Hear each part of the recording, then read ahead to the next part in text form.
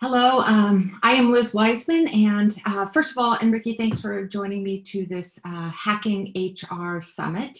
I've heard great things that have been happening, and thank you everyone who is joining in. My name's Liz Wiseman, and let me see, what can I tell you about myself? I live here in California, kind of right in the heart of Silicon Valley, and I am a former executive at Oracle. I worked there 17 years, where I led the human resource development function, ran the university there.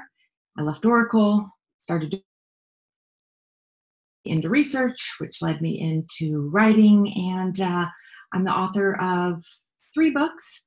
And I'm going to share a few ideas from those books today, but mostly Enrique invited me to share a few insights on how innovation. How do we unleash creativity and new insights and new thinking and disruption inside of organizations? I'm going to look at this through the talent management lens, some of the kind of maybe 1 or 2 HR practices, and then some management and leadership practices that will help us increase the amount of creativity and innovation inside of our organization. Now, I'm going to do it based on a few principles. Now, the first is based on some of the ideas I explore in this book, Multipliers. And I think the fundamental idea we're going to explore here today is that people's best thinking, their most creative ideas, their sharpest thinking, it needs to be given, not taken. A lot of organizations try to take it, but I think unleash is a better term. Really we find that the very best leaders create an environment where people can offer their best ideas and their best work. And it's not really a taking role, it's more about creating a situation where people can give. And, I think most of us know that command and control ways of leadership, they don't work very well. They certainly don't increase engagement in the workforce, but they become a wet blanket, kind of a killjoy on creativity and innovation. So we're going to look at how some leaders can end up diminishing that, what we can do to be a little bit more of this multiplier-like leader. I'm not going to talk about diminishers and multipliers directly. I'm just going to use a few of those principles, including this idea that most of the diminishing that's happening inside of our organizations, and by diminishing, I mean people having to hold back, play it safe, getting locked in status quo, offering only a fraction of your capability while wanting to offer more, that most of the diminishing that's happening in the modern workplace is not coming from the tyrannical diminisher as much as it's coming from the accidental diminisher. The leader who thinks she's creating a creative environment, but actually she's doing the exact opposite, and really we're going to explore this question: do the most innovative leaders end up creating the most innovation around them? We're going to explore some of the reasons why they don't. And then I'm going to borrow some ideas from this book called Rookie Smarts that suggests that sometimes experience can become a hindrance to innovation, and that perhaps we do our most innovative work when we're new to something. Sometimes just knowing too much, whether it's the contributor or the manager knowing too much, it ends up killing the innovation process. And, in the spirit of this idea of hacking HR, I want to offer 6 hacks to unlock more innovative thinking in your organization. And of course, because of the concept of hack, I thought we would do this around, I'll offer a little hack, but in the context of something that doesn't work. So I'm calling those kind of hashtag fail, versus something that I think works a lot better. We'll call those hashtag winning. So the first is this idea that drawing on experts doesn't tend to lead to innovation. It might lead to high performance in many cases. It might lead to efficiency in many cases, but it doesn't. Anyone who's heard me talk about some of these ideas in Rookie Smarts has probably seen this. And actually, Enrique, I know you've turned your camera off, and you keep your camera off if you want, but I would love, and I'm surprising Enrique with this, I'd love to have you read this paragraph for me. All right. Drawing on experts, and I have my accent, so it's going to come out in a fun way. It's going to sound good. Oh my goodness, I didn't see that. It doesn't matter in what order the letters in a word appear. The only important thing is that the first and last letter are in the right place. The what? the something can be a total mess and you can still read it without a problem. The RSET, the rest, can be a total mess. And I was like, the rest can be a total mess and you can still read it without a problem. And Liz is putting me on the spot, by the way. I know I did. I surprised you with that. I didn't want you to read it in advance, but you did such a great job. I want you to go ahead and keep going and read this. Similarly, your mind reading that automatically without even thinking about it. Your mind, I don't know what the 15 is. Similarly, your mind reading this automatically without even thinking about it. It's so fantastic. Your mind is reading this automatically, without even thinking about it. Like, why is it that Enrique can read this despite the fact that none of these words are spelled right or look right? And this is some fantastic research by Natalie Wolkover, who focuses on what happens once we recognize patterns. That when we see things that look familiar to us, like I've seen it before, yeah, it looks a little different, but my mind sees this and there's some sort of intellectual muscle memory that kicks in and says, I know what the answer to this is. And it happens when we draw on our expertise, when we draw on experts. We often see half of the problem and we instantly jump to a solution.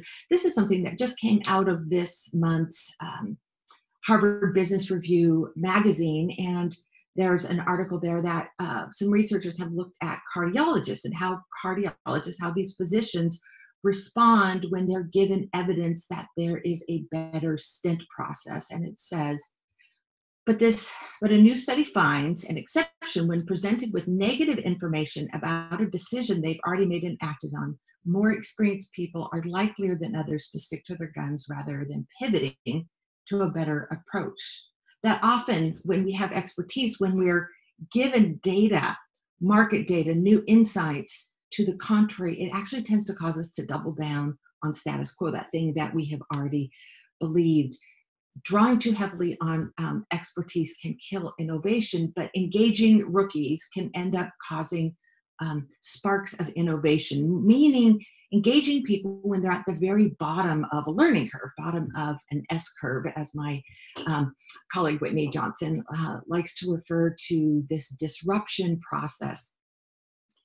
The research I've done on this, when we look at how people without experience approach the same type of work that people with experience are doing, we find that in many cases they're outperforming the people with experience, but there's two cases where it's pretty clear they do a better job. One, strangely, rookies tend to be faster than people with experience. The best insight I can offer on this is that when we're new to something, we're self-conscious, we're a little nervous, we're cognizant that we don't really have points on the board. We don't have a reputation. And so we move very quickly to a solution to establish our reputation, or we don't know enough to complicate things. So we keep things very simple and we're able to get to some of those milestones faster. So rookies tend to be faster and rookies tend to be more innovative. If you need innovation and speed, you might think of putting a rookie on the job or just adding a rookie. And I don't mean someone who's young. I mean someone who's new to something. It could be someone my age who's just never done it before. Put them on a team. They have this kind of disruptive effect. Now, here's an HR hack for this is you can either put a rookie on there or you can help your team get into rookie mode.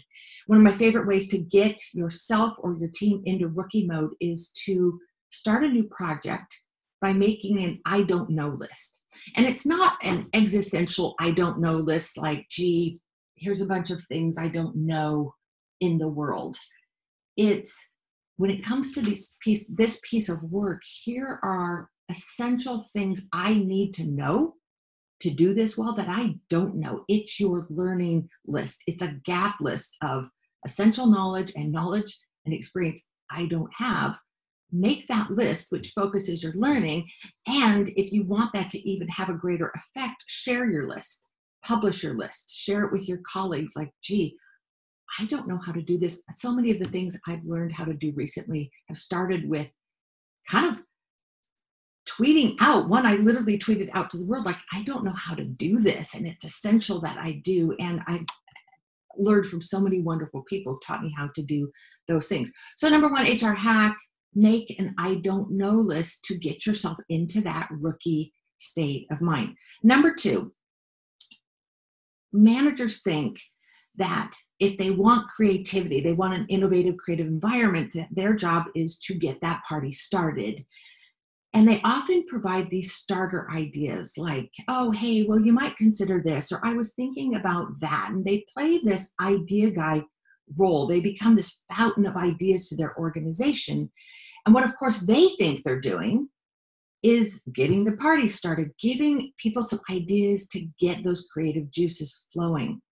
But what we actually find is that when the leader spouts ideas or offers ideas, people tend to do one of two things. Either they chase those ideas, they spend their time like, okay, Liz has got me doing this, so I'm going to do this and that. Or they just take those starter ideas as easy, finished ideas. And either way, what we find is that when the leaders are idea rich, people around them get idea lazy.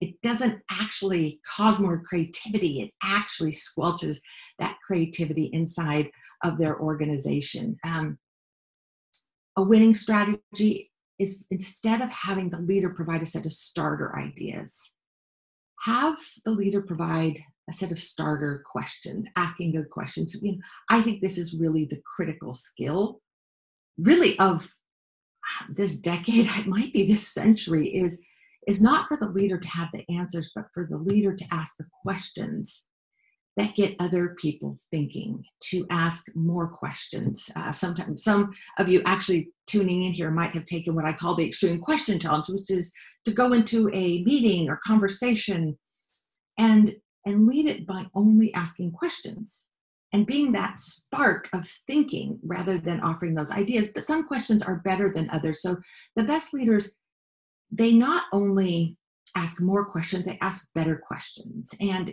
what I've got here is a little, what I call, it's my question value ladder. It assumes that not all questions are created equal. There are some questions that are really good for getting closure. One of my favorite questions would be, are there any reasons why we shouldn't proceed? In fact, I just asked this yesterday of my research team. I'm like, imagine yourself in a movie scene, in a wedding, and somebody is saying, like, speak now or forever hold the peace. Like, we are about to move on to a really important phase of this research. We're going to lock in a few findings. If there's anyone on this team who feels like we are not ready to do that, please tell me now. So that's one of the questions I often use. Is there any reasons why we shouldn't proceed? Like, are there any reasons why we're like, no go for launch? Or we can ask more open-ended questions, questions that elicit ideas or explanations, or questions that help people find an outcome. It helps people direct people, like the warmer, hotter exercise, like helping people find the action that they need to take, or guiding questions that don't assume that you as the leader know the answer. It's something that you're helping somebody else see an issue you see, a problem, an unmet need in the market, or a concern, and you're just asking them to see it in the hopes that they will start to find a solution. Or a discovery question. These are questions you don't have an answer, they don't have an answer, you're going to figure it out together, you're going to innovate. And then maybe at the very top of that ladder would be the challenge question. And I love challenge questions. I love being able to find a good challenge question and ask it. I love seeing the pause when you've asked a good question as a leader and people are like, oh, well, nobody's really asked me that before. I had a wonderful conversation with a colleague of mine, and it ended up really, I think, having a pivotal moment in her career. And she said, Liz, listen to me. And then finally asked, well, why are you assuming that? And she's like, wow, I realized I had made a bunch of assumptions and they weren't necessarily true. It's just a simple challenge question. I love being asked these questions. And I love that pause where I realize I can't draw on my pat answers. I'm like, gee, I don't know. I'm going to have to think about that. This is where we find seeds of innovation. A quick path to asking good challenge questions is to ask yourself, what is the assumption at play here? What's the thing everybody believes to be true? Like, maybe if you're a manager and people keep asking you for head count, the assumption is that more heads equate to greater productivity. We can get more done. Well, if I want to challenge that assumption, I'd say, okay, that's the assumption we're operating under. Now let me flip that on its head. And I might ask, in what way, like say someone's come and asked for more head count, in what way is having more heads going to slow us down? Oh, I don't know. Like I was thinking that would speed us up, but okay, yeah, it could slow us down. Like that means we have to train people. That means that we have more people communicating. It means that we are having to take our work and break it into smaller pieces. So anyway, ask challenge questions. Now let me give you an HR hack on this is like, I'm going to go back. I love the scenario where managers take time to think about the meetings that they have that day and they think about what are the questions I should be asking. But I realize it's a little bit of a fantasy. A lot of people just run from meeting to meeting. So maybe you can give yourself a hack and you can develop a set of back pocket questions. These are my back pocket questions. We often share these with people in the workshop, help them develop it, but I'm going to give you a very, very quick set. So the idea of a back pocket question is a question that you could literally have on cards and keep in your back pocket, but they're really a small number of questions you hold in your head, and these are your go-to questions. So if you're in a meeting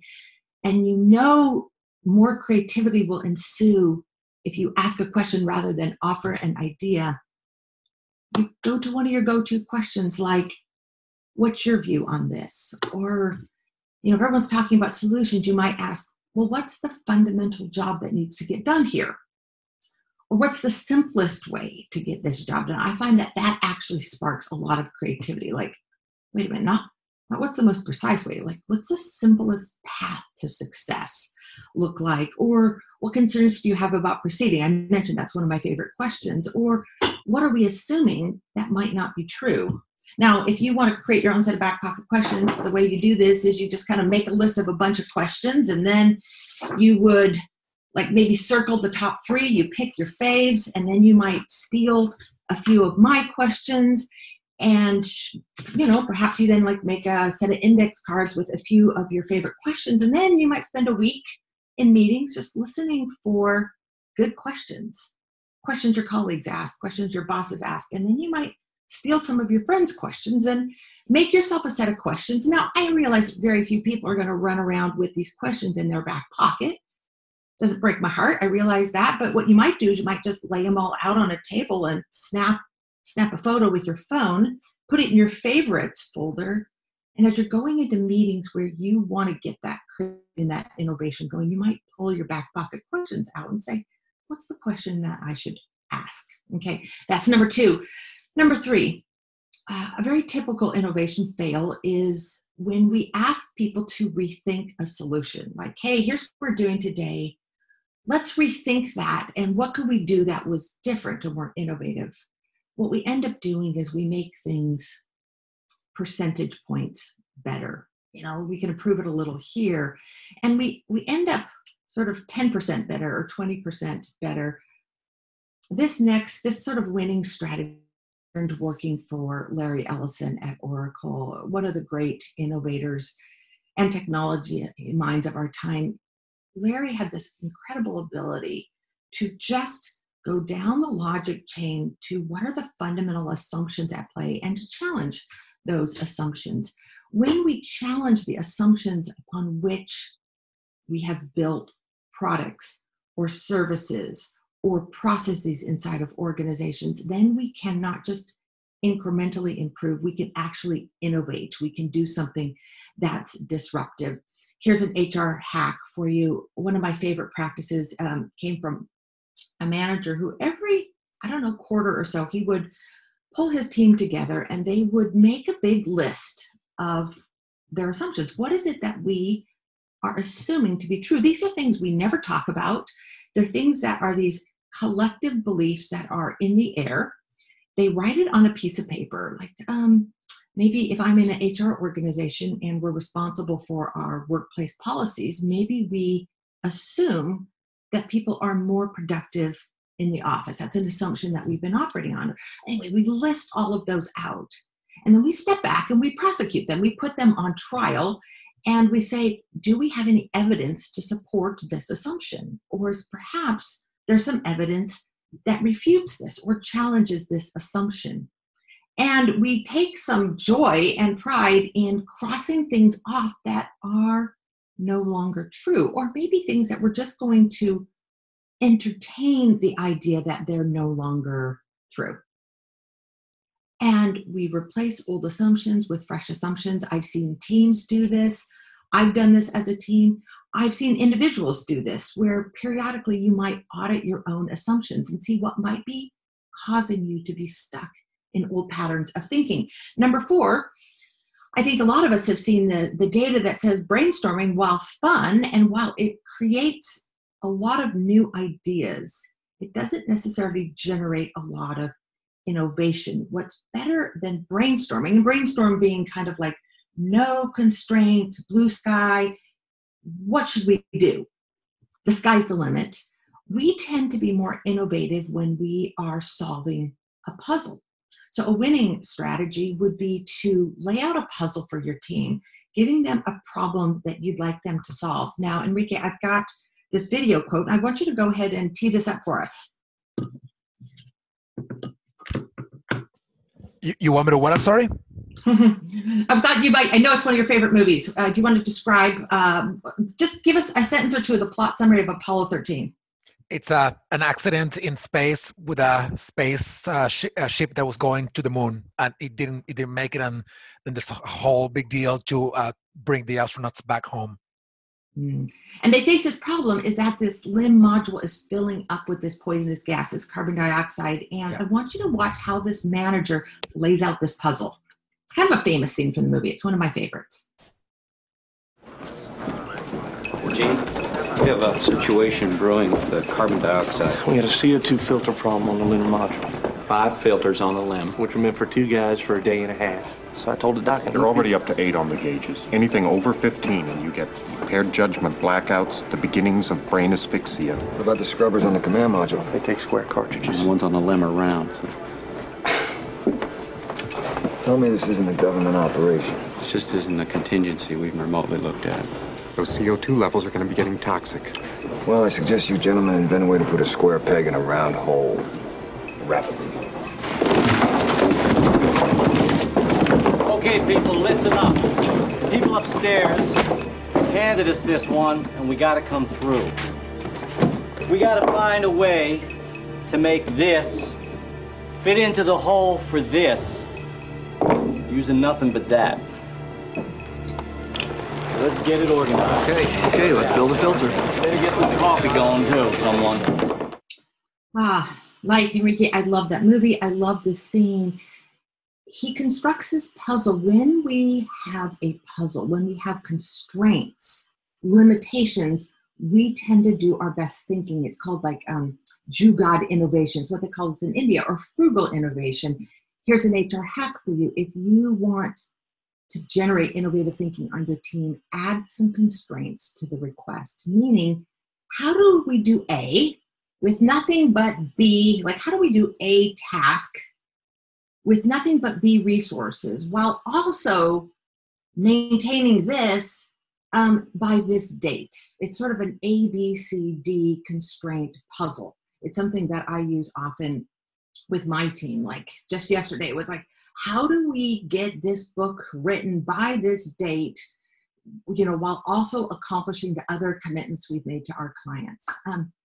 Number 5, we often as leaders want to encourage risk-taking, innovation by fiat, take risks, try, encourage. It actually doesn't help people be more innovative. What gives people a chance to really innovate is where you carve out a space for mistakes. So instead of telling people, take risks, fail, learn, recover, be honest with yourself and them, saying, there are parts of the business that we can't take those kind of risks. These are like freeways. It's dangerous to go out and play in this space. We've got to lock it down, do it right. But over here, these are our playgrounds. These parts of our operation, our business, these projects, these are the ones where we can innovate, where we can take risks, we can learn, and we can recover. Okay, that's my time. We're telling you we are just at the end of our time. The last that I would offer is kind of a fundamental idea, is what fails at generating innovation is when leaders tell people what to do. A better role for the leader is to articulate the job to be done. And maybe that's in honor of Clayton Christensen, who passed recently, who really expanded this thinking about innovation comes when we really get down to what fundamentally are we trying to accomplish? What is the need we're trying to meet? What is the job to be done? And maybe a simple HR hack is to create what I call a statement of work for people who work for you. Describe for them the 3 whats. Number 1, when giving someone a challenge or a task, just tell them what good looks like. Hey, this is what success looks like. Number 2, what does done look like? Here's how we know when we've crossed the finish line on this. And 3, here's what's out of scope. Focus your energy there. There's a few HR hacks that you can use as a leader or an HR professional to generate more innovation, more ideas, more creativity. I think I would sum it up in saying that I certainly find that when a leader tells less and asks more often, asks better questions, they get more from people, more thinking, more energy, more creativity, more innovation, and work becomes a whole lot more fun as well. Enrique, thank you for inviting me. Thanks for joining Enrique and me and others in the Hacking HR Summit. Thank you.